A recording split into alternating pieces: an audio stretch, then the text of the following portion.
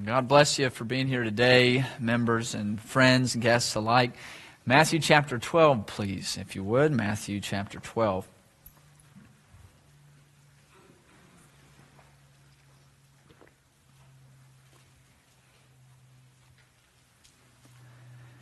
Well, happy Harvest Sunday. Look forward to taking the harvest offering. Obviously, we will be gathering that both today and next week for our missionaries. Have a map out with pins in it of, I believe that's most of the missionaries that we support financially. And, of course, support them through the general offerings of the church, but then the harvest offering, a special offering for them around the holidays, Thanksgiving and Christmas, and has been a great blessing to our missionaries for a good long time. And so we pray that they be blessed today and that you be prepared as you're able to give. We seek first our Father's kingdom together and prioritize His work with our finances. And we give extra, of course, to encourage their hearts and their life's work for Him. But I pray that as you are able, you willingly give. The Apostle Paul said in 2 Corinthians chapter 9, "He which soweth sparingly shall reap also sparingly. And he which soweth bountifully shall reap also bountifully. Every man according as he purposeth in his heart, so let him give. Not grudgingly or of necessity.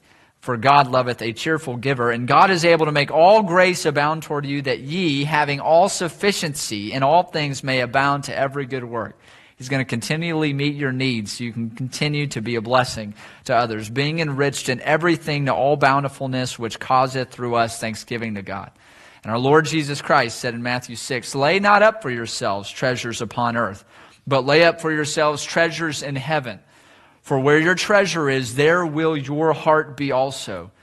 Seek ye first the kingdom of God and His righteousness, and all these things shall be added unto you." So I pray your heart is full of liberality this Harvest Sunday and desire to seek first the kingdom of God. We come to an interesting snapshot of Jesus' life, and it should fit very nicely with this special day, but it may shock some modern American sensibilities about life a bit. However, the truth Jesus introduced here is consistent throughout the entire New Testament. So I've been praying for all of us to take it to heart. And I've been praying for all of us to live it with passion. So I'll remind you, in Matthew 12, of course, you have the confrontation between the Pharisees and Jesus. And Jesus has just been going about doing good, doing what He, as the Son of Man, the Lord of the Sabbath day, says is lawful, doing well, loving His disciples and healing people. And even when the Pharisees were plotting how they might destroy Him, He still was going about and ministering to the multitudes. And then from verses 25 through 45, as we saw last week, Jesus answered their accusation. And all of this seemed to take place, though, in a house. Now we know He was in the synagogue when He healed the man with a withered hand. But when He moved from there and ministered to the multitudes, it seems like the conversation that we studied last week happened in a house. You say, why do you say that? Well, verse 46 kind of gives us a hint at that. "While He yet talked to the people, behold, His mother and His brethren stood without, desiring to speak with Him. Then one said unto Him," I'm assuming someone within the house, "Behold, thy mother and thy brethren stand without, desiring to speak with thee." But He answered and said unto him that told him, "Who is my mother?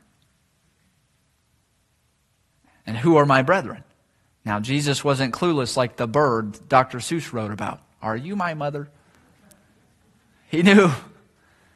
He was asking a question to make a point. Verse 49, "And He stretched forth His hand toward His disciples and said, Behold my mother and my brethren. For whosoever shall do the will of my Father which is in heaven, the same is my brother and sister and mother." The other day I'd come home and Emmy was trying to get my attention while Elizabeth and I were having a moment. I think I had her in an embrace and telling her how pretty she was. I think it was before church or something, and she had curled her hair and was all dressed up, of course. Yet Emmy over here is saying something, and by the 7th time she said it, she didn't say it. She screamed it. So she had escalated up to there. And so finally, calmed her, said, hey, we don't do that in this house. Asked her what she said. And she said, Mommy curled my hair. And the next thing she says was, I'm happy now. Emmy just wanted my attention. And that's family for you, right? Well, in Matthew chapter 12, Jesus' family wanted his attention.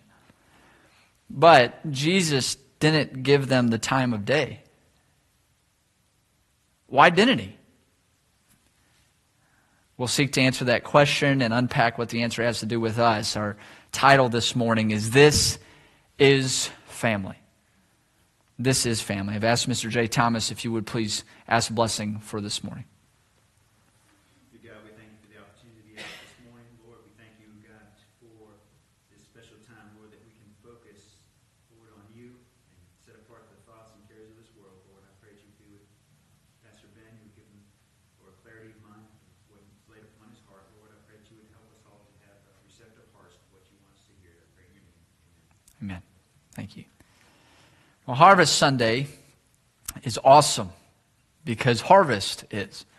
Now, I know we sure appreciate fall, but I guarantee we don't appreciate it as much as farmers do. My grandfather, Grandpa Springer, was a farmer.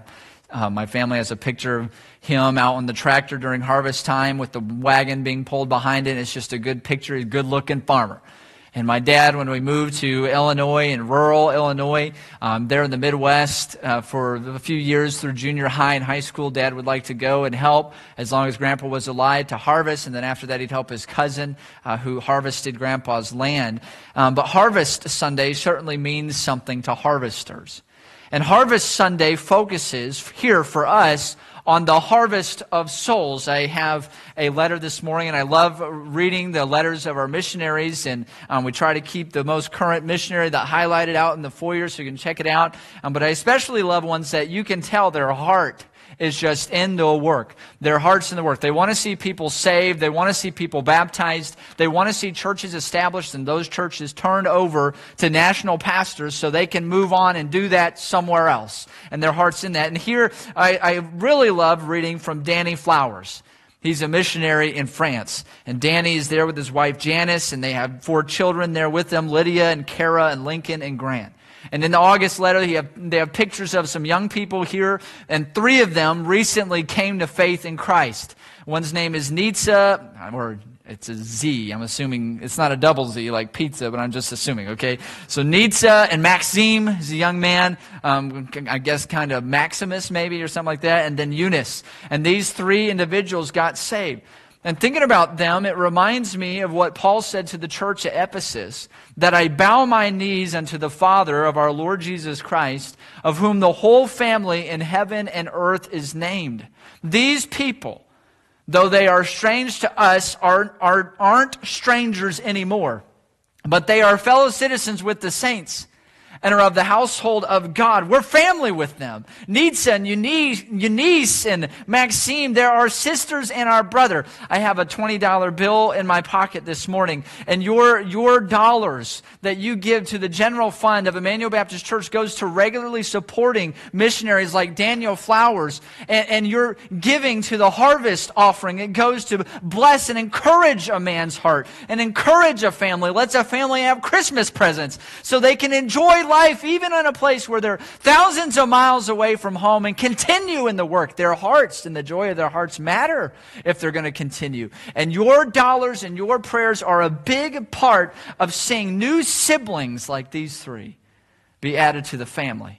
And this happens not just in one spot on earth, not just in Charleville-Mézières, France, but it happens all over the world as we see. We have the map there, and there are missionaries scattered all over the world seeking to see people saved and be born again, become a part of the family of God. And the cool thing about a day like today, and the cool thing about the regular giving to Emmanuel Baptist Church is we get to have a part in growing the family.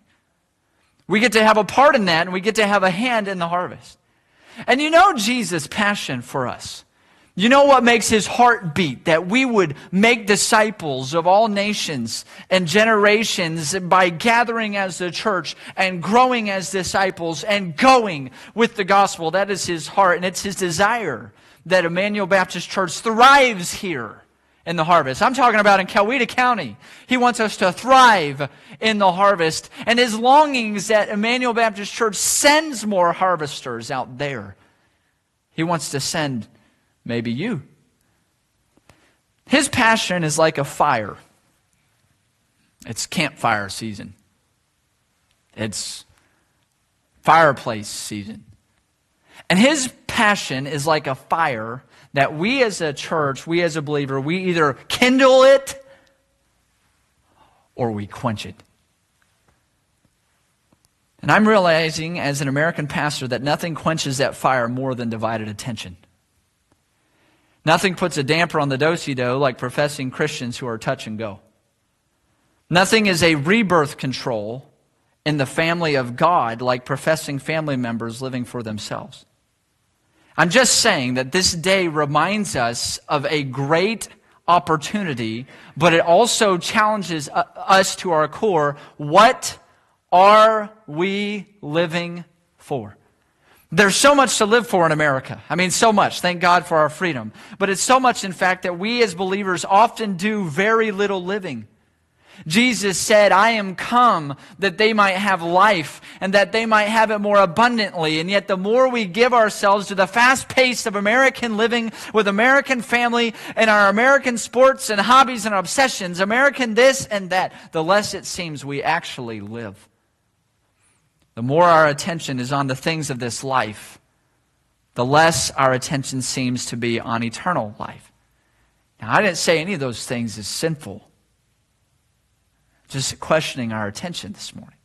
God expects us to rise above the status quo.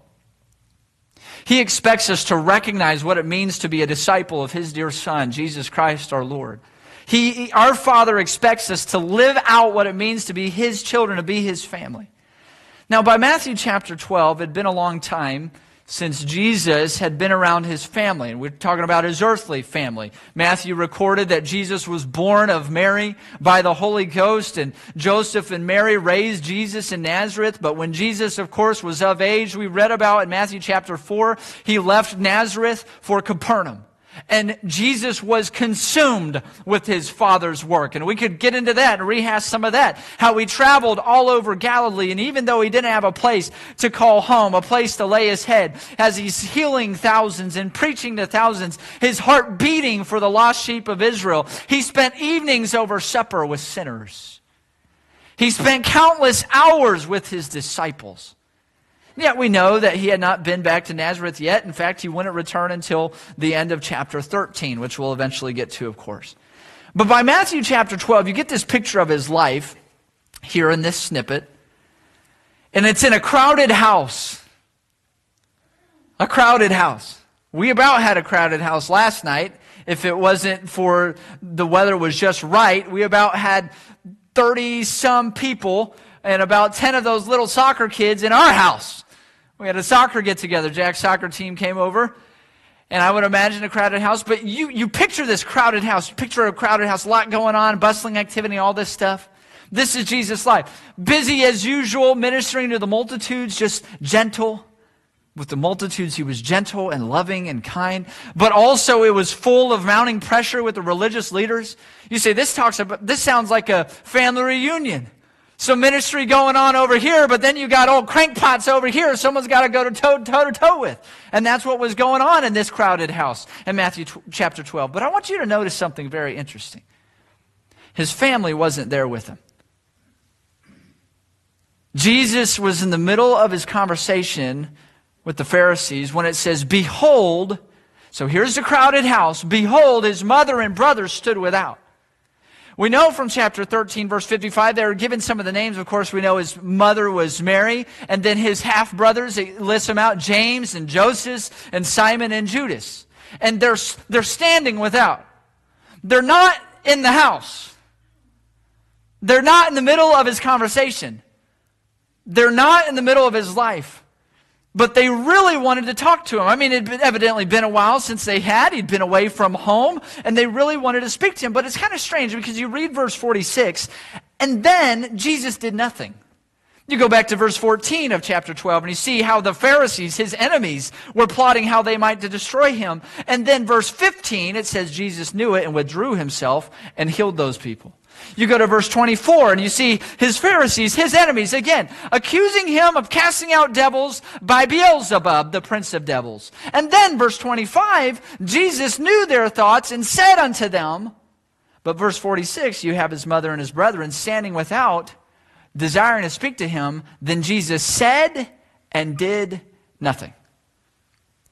And then one even tried to get his attention for them in verse 47. It's like they're out there, Jesus is here in the crowded house, and they're out on the outside trying to find a way in, and they can't get in. There's so many people in there, in on his life. His disciples were there too. There's just a bunch of people, his enemies, people that loved him, and his disciples, and they're trying to get in, and someone over here who's in the house pipes up, hey, I think I see your family out there, and they really want to talk to you. Hey, behold! Look out there, Jesus. Your family wants to talk to you. And it's ironic because Jesus' attention was on his family.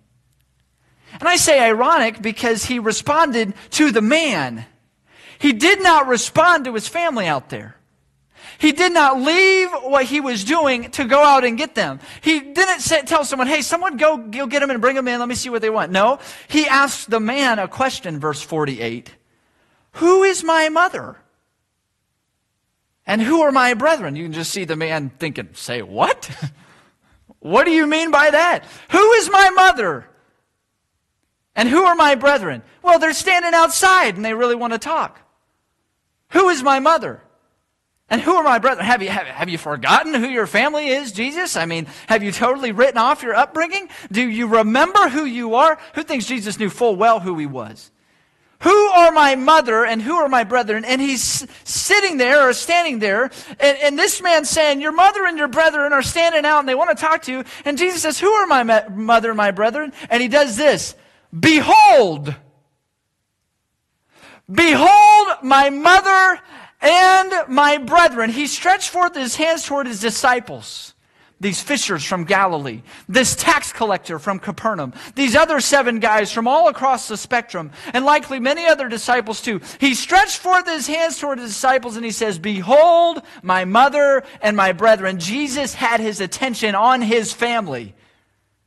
I mean, do we got to run through the beholds? Here's his family out here, his earthly family, by birth. That's his mother, the woman, the lady who gave birth to him, and she wants to see him, and her sons, her other sons by Joseph want to see him. And they're saying, behold, behold, they're desiring to see him. They want his attention. And then one over here is thinking, hey, shouldn't they have your attention? Shouldn't they have your attention? And Jesus says, hey, I'll show you what has my attention and ought to have your attention too.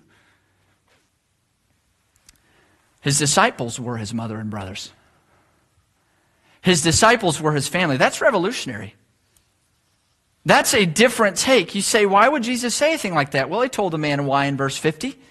For whosoever shall do the will of my Father which is in heaven, the same is my brother and sister and mother. Jesus' disciples were his family because they did the will of his Father in heaven. They had repented and believed on him. On the Sermon on the Mount, well, it came out of his mouth, the Sermon on the Mount. Okay? You can go back and look. He repeatedly told the disciples this, your Father. Let your light so shine on earth that they may see your good works and glorify your Father. He goes through all those things he tells them to do and tells them to be and reconcile and be faithful in marriage and be honest and love your enemies. Why? Be therefore perfect, even as your Father which is in heaven is perfect. You go through chapter 6, he talks about fasting and praying and almsgiving. And he says, don't do it to be seen of men, but do it for your Father's eyes in secret. Because your Father rewardeth openly. And at the end of chapter 6, when he's talking about not worrying, not being anxious about what are we going to eat and what are we going to wear. Why? Because verse 32, after all these things did the Gentiles seek, for your heavenly Father knoweth that ye have need of all these things. See, Jesus' Father in heaven was his disciples' Father. And his Father was their Father because they did his will. The disciples of Jesus were Jesus' family. You see, here's Jesus in this crowded house. Here's this man out here.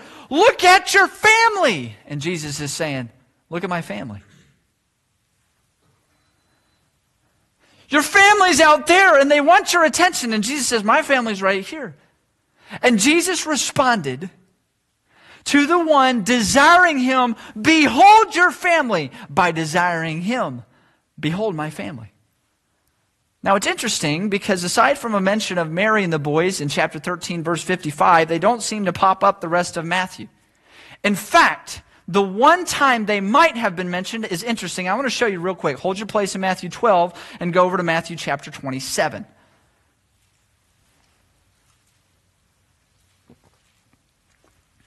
This might be a mention of his mother and his brethren. Chapter 27, verse 55, he had just died. He had just cried with a loud voice and yielded up the ghost. Verse 55 says, and many women were there beholding afar off, which followed Jesus from Galilee, ministering unto him, among which was Mary Magdalene, and Mary the mother of James and Joseph, and the mother of Zebedee's children. Now, I could be wrong. I'm not going to guarantee anything right here. But this might be a mention of Jesus' mother, Mary. And verse 56, not Mary Magdalene, but Mary the mother of James and Joseph. We know on other occasions in other Gospels that Mary was there at the crucifixion. In fact, John records that Jesus said, right before he dies, he says to the disciple whom he loved, son, behold thy mother, and woman, behold thy son. So we know that Mary was there. But could this be Mary? I don't know for sure. All I know is that when you go back to Matthew chapter 13 and verse 55, where it talks about, here's the son of the carpenter here in Nazareth, and his mother's name Mary. And is it his brother's name, what was it? James and Joseph. Could it be a coincidence that there's another Mary with a son named James and Joseph? It could very well be. I'm not trying to drag this out. I'm not trying to drag out a point that I don't know for sure. But if that was Mary, and if that was James, and that was Joseph, why wouldn't it even identify Mary, in that case, as Jesus' mother? Well, perhaps the verse preceding this will give a clue. Look at that. Now, when the centurion and they that were with him watching Jesus saw the earthquake and those things that were done, they feared greatly, saying, truly, this was the what? Son of God. See, Jesus' identity, his life, his family was wrapped up in his Father in heaven. And if Matthew was clear about anything, it's this. This is family. What's family? What's family for Jesus? And now it's important to see this because a lot of things desire our attention, even good things. Family is a good thing. But as a disciple of Jesus Christ, what does our family mean to us? What's that balance? What's family for Jesus? Well, we read it back in Matthew 12. Whosoever shall do the will of my Father in heaven, the same is my brother and sister and mother. What's the Father's will? Repent. For the kingdom of heaven is at hand. If you're here today and you're not born again, you're not part of the family of God, you haven't believed the gospel, you need to do the Father's will and turn from you and turn from your sin and turn to Christ, and you can be born again and become a part of the family of God. What else is the Father's will? Get baptized, watch this, in the name of the Father and of the Son and of the Holy Ghost, and then be taught what Jesus taught his disciples. Well, what are those things? It's the family rules. It's the Sermon on the Mount. Try this. If thy brother shall trespass against thee, go and tell him his fault between thee and him alone. Try this. Forgive your brother 70 times 7. Try this. Whosoever will be great among you, let him be your servant. In other words, doing the will of Jesus' Father is as simple as 1 John chapter 3, verse 23, that says that we should believe on the name of his Son, Jesus Christ, and love one another. We should be added to his family through his Son. Faith in his Son, and once added to his family, we should love his family like his Son. And that family love is what Jesus intended to show the world that the Father sent the Son and loved them as much as He loved the Son. You don't believe me? Read John 13, 14, 15, 16, and 17. That crowded house is a vivid, living illustration of what family is. Jesus with His disciples loving people. That's doing the will of the Father. That is family. The New Testament evidences that this is so. In Acts, remember, the family of God grew as people believed, and those people were baptized and added to churches that sprang up all over the world. First at Jerusalem, and then there were churches in Samaria, and then in churches in Antioch and all over the world. Paul wrote to many of those churches and pastors.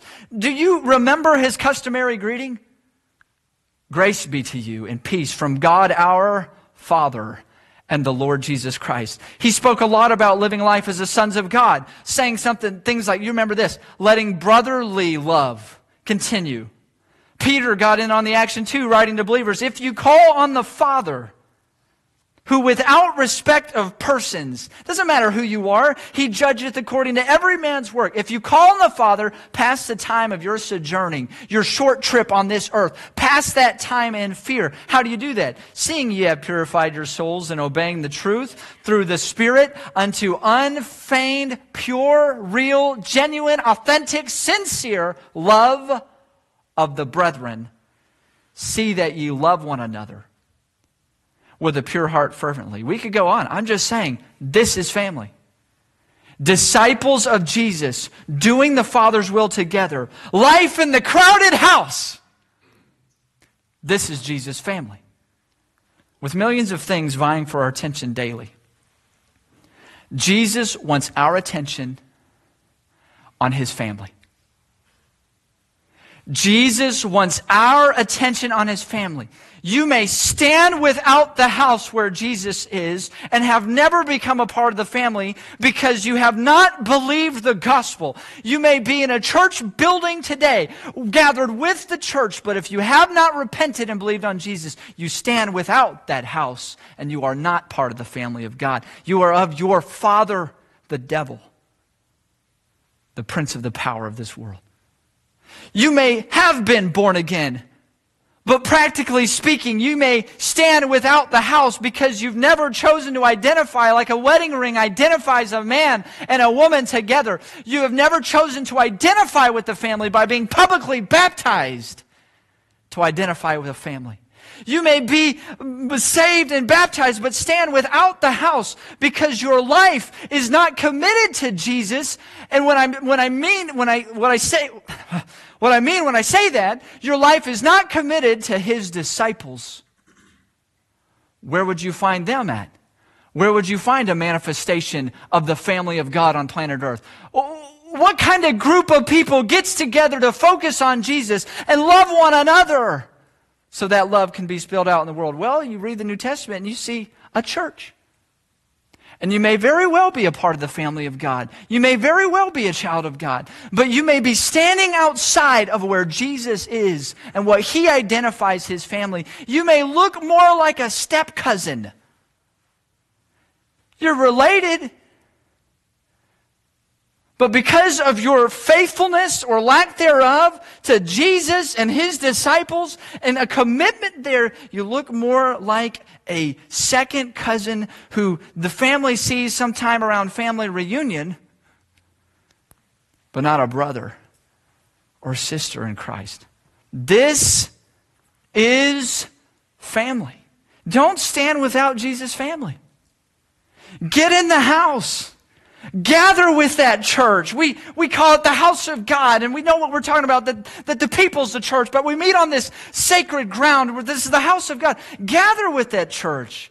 Go to the house of God. Grow as a child of God by being a disciple who loves one another as Jesus does. So then you can go. You have something in your heart. You have family love welling up in your life. The kids that come from broken homes, from shattered homes, they go and they they're either revert into themselves and deal with that way and get depressed and down, or they become quite a bully. They deal with it a number of ways, but the problem is there is something broken in the home. Well, listen, God intends for this family, this church, to be healthy and have life. And if you want to live the rest of your life broken with all your issues, more power to you. But if you will commit yourself to the family of God, you can find to a family of God who is loving one another, who is serving one another, who is there for one another, who's got each other's back, that will heal the wounds and mend the hurts and fill you with such love that even though this family's kind of imperfect, and yeah, we've got kind of some strange brothers, if you know what I'm saying. The gospel light attracts some strange bugs. All right, you say, I'm looking at a strange bug. Well, I might be too, okay? And even though we have our faults, we love each other, and God is doing a work here in our lives together. And with that, you can then go into a world, just be a normal person and love normal people just like you, like Jesus intended for you to do. I appreciate the efforts of groups like Focus on the Family. But you don't have to neglect or lose your family to focus on Jesus' family. You don't have to neglect or lose your earthly family to focus on Jesus' family. Paul told fathers, provoke not your children to wrath, but bring them up in the nurture and admonition of the Lord. Can we assume those fathers were part of the church Paul wrote to in Ephesus? And that upbringing would be centered in following Jesus with other disciples in one of his churches? Should we have balance in life? Sure. Should we have family time? Please do. It's a lot of fun. For us, it can get kind of nuts. But should we put family before Jesus in his church? That is not a New Testament idea. And I'm all for balance in life. As a pastor, I seek to practice that. This church is Jesus' bride, not mine. That's my bride. And sometimes I need to just take the phone off the hook for you. I was about to say old timers. I don't know what else to say. Sorry. Take the phone off the hook and go love my bride and not worry about the issues of Jesus' bride. Are you with me? Sometimes we just need to focus on the disciples God has put in our breadbasket in our home and loving them. I'm for that. I've got to learn that. But there is nowhere in the New Testament that you find anything else, even family, is supposed to come before you following Jesus. You say, well, I don't believe you. Okay, how about this? If any man would like to follow me and he doesn't hate his father, his mother, his brother, his sister. He wasn't saying being caustic. His law is a law of love. But if your love for Jesus compared to your love for family doesn't make that look like hate, then you may not love Jesus like you esteem to. Loving Jesus and thus his church, his family. It ought to be your first love. Well, my family's more important. I'm glad your family's important. But are you a disciple of Jesus Christ if you are more committed to something else than him and his disciples? I'm not questioning your salvation. I'm questioning, are you living like you're a part of the family of God? I'm committed to the universal church. Well, anymore, that seems to be more of an excuse to not be committed to a visible local body than it actually is a statement of sincere love for Jesus and his disciples. The universal church allows people to do whatever they want and not actually be committed to the very singular command Jesus has given us to love one another as disciples. If I'm part of the universal church, if I'm part of this mystical thing out here, then I can float from this church to this church to this church, and if my feelings get hurt, I can float, and never commit to loving other disciples like Jesus loves me. And when I stand before Jesus Christ, this is what I'll be held accountable for, that I love other disciples. Look at it this way. I married one woman. And I'm committed to one woman for the rest of my life. What if my mindset was, well, as long as if I just marry one woman at a time, divorce is okay. And I can hop from here to here to here, and God will only hold me accountable for how I love this one, and then how I love this one, and then how I love this one, and then how I love this. I'm not trying to unpack a can of worms. Just follow the illustration. And then I love this one, and then I love this one. No, Jesus is going to hold me accountable for my love for her. But if I'm always seeking to hop around, Are you following what I'm saying? If I'm always seeking to hop around and I'm not committed, invested in one, Jesus is going to hold me accountable for how I loved and poured my life into this. This is family. Well, how are you trying to raise a Christian family then? Well, we love our kids and we want them to know that, but we love Jesus Christ more than we love them. I love my wife. I love my kids. I love my kids, want to spend time with them, but she's going to be around longer than what they will.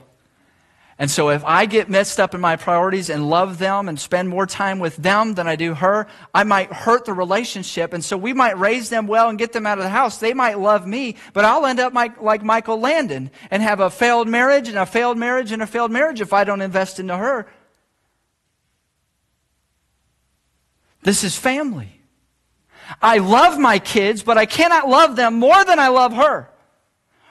I love my family, but I cannot love them more than I love Jesus, because there is coming a day, the one who gave me the breath I have will hold me accountable with the life he has given me. And while I love my family, and a career may be important, and marriage even is very important, if I prioritize anything else outside of Jesus over Jesus, I will give an account for that before Jesus. This is family. Why all this on Harvest Sunday? Well, Harvest Sunday is at the heart of who we are at Emmanuel Baptist Church. And this is what we do. We support brothers and sisters in Christ to go around the world with the gospel to see people become a part of the family. We support them financially and prayerfully. We support our family to grow the family through churches everywhere. We're trying to crowd the house. If you're committed to the harvest of souls worldwide financially, let me ask you a question. How does Jesus intend for the harvest to happen? How does he intend to crowd the house?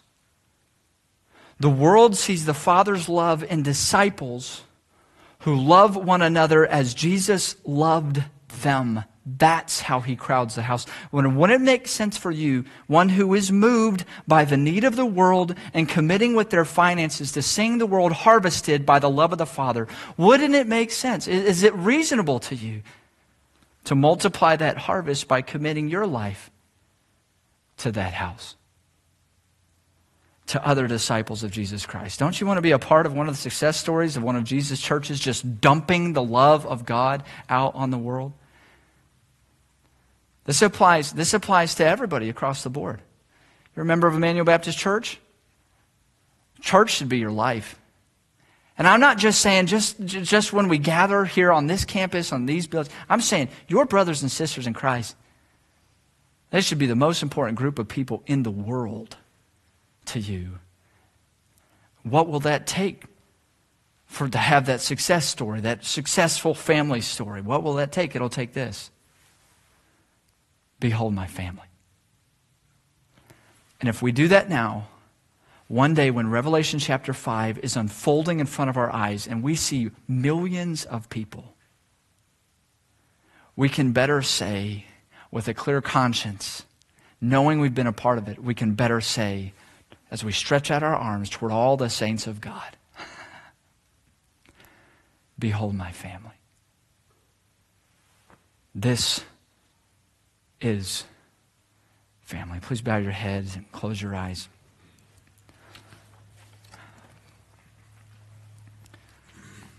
Father, we're grateful for your love and grace in your Son. And we ask you to help us to rise above the status quo of even Christianity in this day and time and deeply love and commit to the family of God and a local church. God, we cannot make disciples if we're not being disciples. And I pray that every one of us would have a part in that very best way that we can. God, please give us wisdom and grace. Work as you see fit now. In Jesus' name, amen. Please remain with your heads bowed and your eyes closed. Richard's going to begin to sing. If you haven't been harvested, if you haven't believed the gospel, today would be a great day.